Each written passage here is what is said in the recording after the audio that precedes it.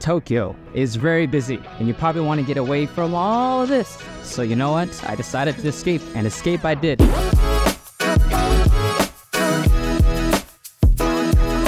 Located about 2 hours south of Tokyo, there's a little place called the Peninsula.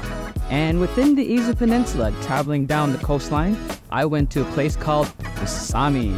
And Usami was the perfect getaway to get away from all this lights and busyness of the city. What it's well known for is its surfing and its scuba diving and some foods. So I decided to go here to get away from all this madness and to spend an evening there.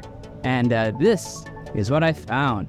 So I arrived late in the evening over there, but I had to check into the place where I'm staying at. The place where I decided to stay at was just like a little studio apartment, and I booked it through booking.com, and it was quite a spacious area. I had the whole thing to myself, and quite a lovely view of Usami. And this is where I stayed my first night. After I put all my bags in and checked in, the next thing was to go find some food. In this area, a lot of things were pretty much closed late at night. Not too many things were open, what I realized. However, I was on a hunt for a bowl of ramen, and I found this little place known as the Ramen Village Cafe. And the shoyu ramen is what I decided to have for my dinner. Now, this little bowl of ramen was quite tasty.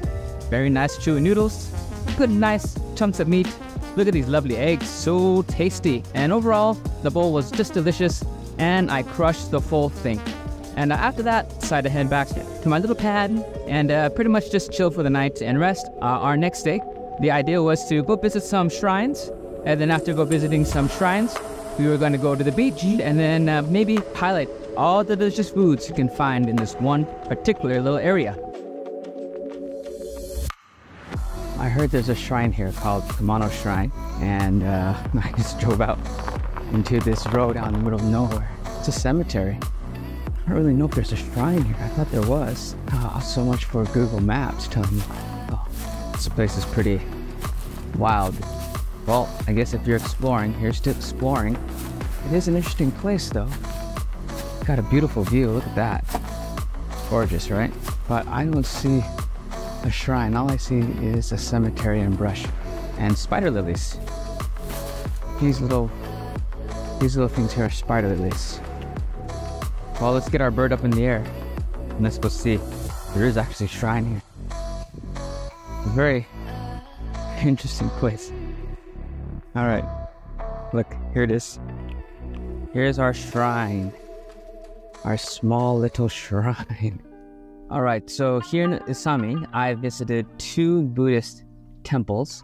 And the first Buddhist temple is in Noji. And the second Buddhist temple I visited was Kagakuin, very hard to get to. And then behind Kagakuin Buddhist temple, there was a Shinto shrine called Kumano Shrine, but I couldn't for the life of me get into it. Fascinating, because, you know, Buddhist temples are very different from Shinto shrines. Shinto shrines are more inviting and more welcoming, but the way the Buddhist temples felt, it was just the ones out here, by the way, they just seemed more like closed off from everything, and that's what I felt. And so there was a little bit of uneasiness going through these areas. It was a little challenging finding the spots. I had to drive to these weird little hills on a mountain, and in even getting to the destination, there was one place I just realized where I was parked. It says that I'm not supposed to park there. It's an experience, right? If you're curious and you want to check things out, that's what we do, is we go and we go look. But it's just awkward feeling just driving through here. So I think we're just gonna, let's just go to the beach.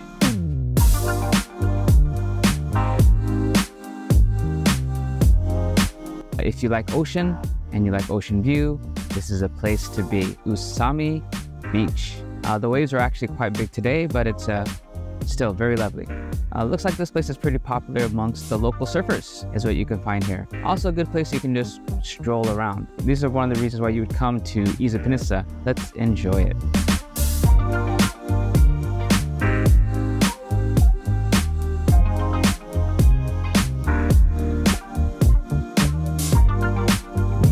This is the Ocean Bazaar, or Ito Marine Town. It's located right between Ito Station and Usami Station. And it's probably a place where a lot of people are going to end up stopping anyways, because here's where you can buy souvenirs and food and all those things. The most important thing to know is we are here to look for food. So let's go find something good to eat here. It's Mikan cider. That's what it says. Mikan cider.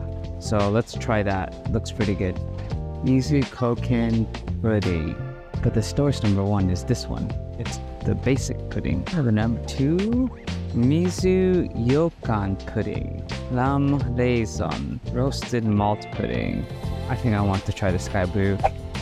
Caution, birds will come and eat your food. We got this Mikan soda, and we have this sky blue jelly pudding. I was super curious, so I thought, hey, since we're gonna try food, let's try these and see what they taste like. So first of all, let's try this Mikan soda. Oh, all right. See how that tastes. Mikan cider. Mikan cider, not Mikan soda. Mikan cider. Okay, very nice. Light carbonation. Very citrusy taste. Quite delicious. I would say I'm down with that. Hey, that was good. All right, this sky blue jelly pudding. And look at that, it looks like a sky. Let's dig right into there and let's try this. Sky blue pudding. The first thing that comes to mind, tastes like bubblegum. But bubblegum with that custard cream. Very creamy, not like sugary sweet, which is what I like. It's like a subtle sweetness. Very subtle. It's just right. Delicious. But let's go find some more food. What are those? Ooh, these look good. Let's taste. All right, I got one of these. It's a milk cheese cake. It looks so delicious. Who doesn't like cheesecake? Let's try. Very, very rich. Super creamy. Just a little hint of cheese in there too. Super, super good. The sweetness is just right. It's got like this milky cream inside of it. Ooh, very good. A milk cheese cake. Now that is really good sweets. There are like several restaurants here that you can eat at. Let's go see what they have to eat. Maybe we'll have a little bit of a lunch. We'll see.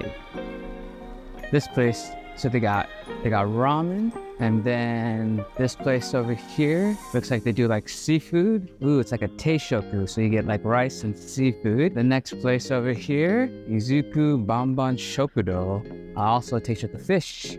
They're gonna have soba or udon. I think I'm gonna do an udon. We're gonna do this because this thing right here looks like it's super popular. And let's eat it. All right, it's lunchtime. We have this thing right here. It's called a sakura ebi karage. It's got a very rich shrimp smell to it. It smells amazing. I just want to like bite out of it already. And then of course we just have our regular udon.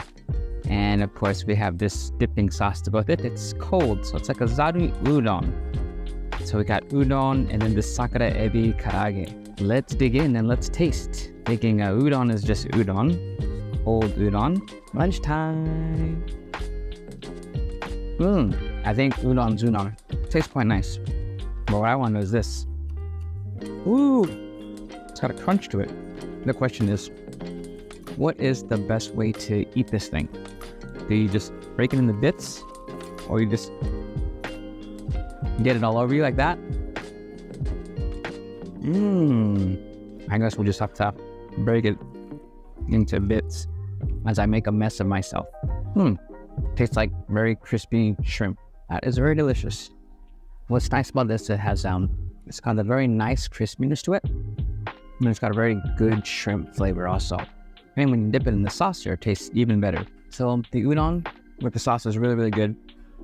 And then the sakura ebi kake is really good also, but just super crispy. And all together combined, this makes a great lunch and a great way to cap off the day. All right, I'm gonna finish my lunch now. All right, and that was our visit to Ito Marine Town. Hope you enjoyed it as much as I did. I found it quite tasty and quite delicious.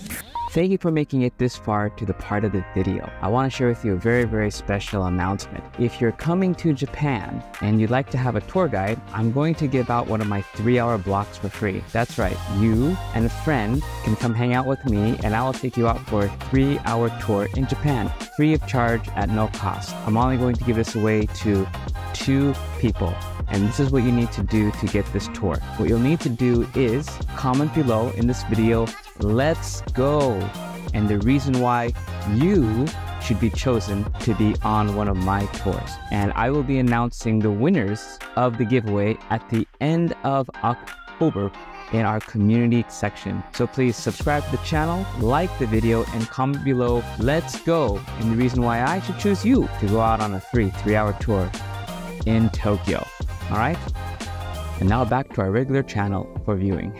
And thank you for joining me today on our little adventure here in Usami. Hope you had a good time. It's great to always get out of Tokyo every now and then to experience these different places beyond the city.